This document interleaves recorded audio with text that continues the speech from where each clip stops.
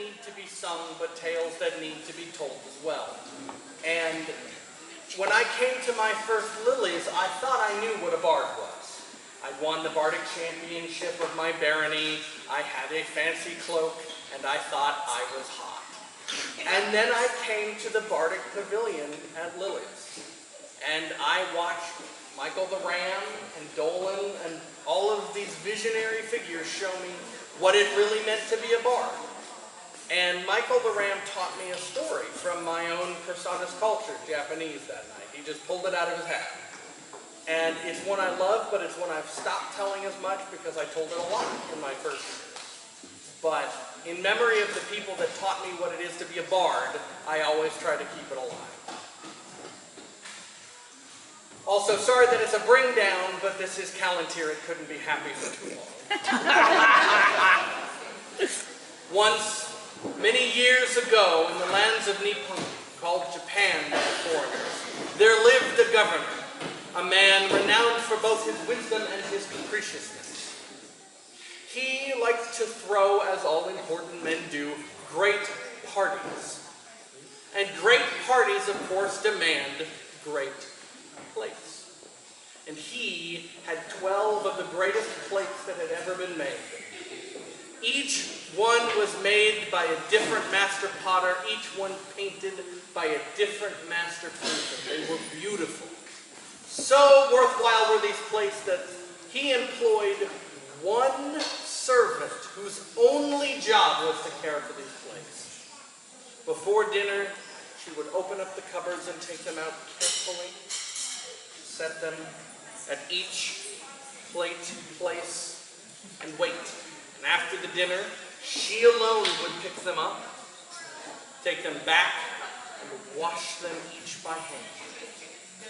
And then she would open up the cabinet, and as she put them away, she would count each. Ni, san, chi, go, ruk, sich, hach, ku, ju, juich, juni, and close the cabinet. But the governor was, as I said, capricious. And one day he decided to test his servant. And so he threw a great party and invited great guests that demanded the great plates. And after she had set them out, he took one away and hid it in his rooms where she would not look. The dinner went on, and the servant took the plates at the end of it and stacked them to take them and wash them by hand with care. And she opened it up and she counted again. Jew each. There was no plate. Panic filled her heart. These plates were literally more valuable than she was. These plates were her life.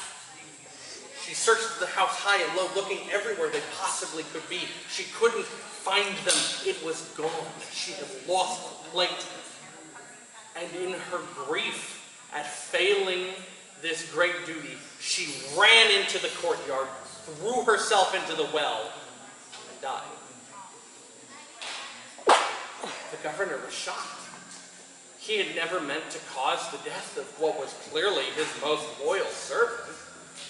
So he paid a high price to her family so that they would not feel want in her honor, and he tried to repay the debt of honor that he had created. He thought that it would settle and time would go on and he would learn. But the very next night, as he lay awake in his bed, he started to hear a scratching. Faint at first, but growing ever louder, a scratching. He said, oh, it's the wind against the walls.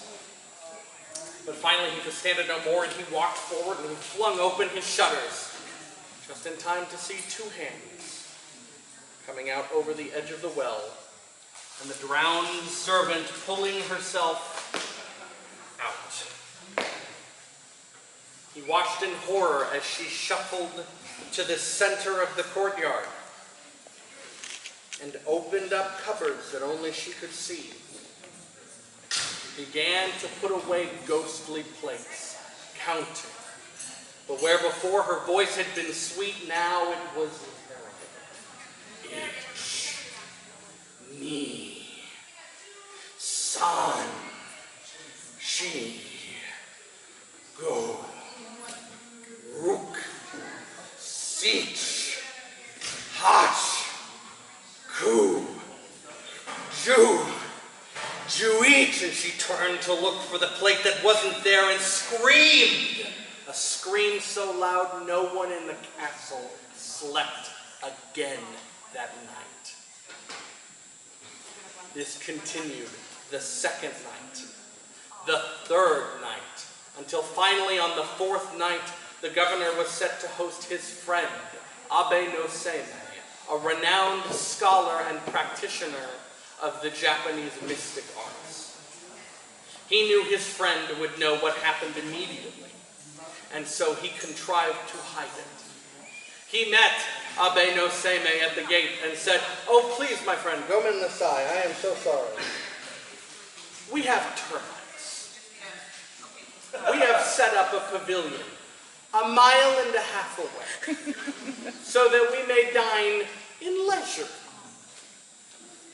Abe no Seimei, very wise, said nothing, and they went out to the tent, and they enjoyed the feast, and they drank sake, and the governor began to think that things would be all right, at least for tonight, and that maybe he could just move. But then, in his mind's eye, as the clock struck the hour of the rat, what we call midnight, he could see it. The scratching, the hands, the drowned servant. And in his mind, he counted along with her each time hoping that at 12 it would not be there.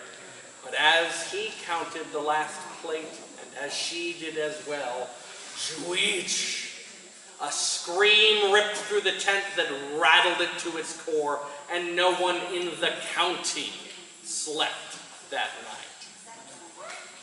Finally, he could not hide it anymore, and in his shame he confessed to his friend. And Abe no Seimei pondered and said, "I believe I know what we must do, my friend. Come, stay here. I will go back to your manor and deal with this matter." The governor shook his head and said, "No, I cannot let you go back there alone. We will go together." So they went through and they pretended to get the business of the state done that day until it came to be nighttime once more. And once more the governor was in his bed when he heard the scratching. And once more he went forward to open the shutters just in time to see the two hands as the servant pulled herself out.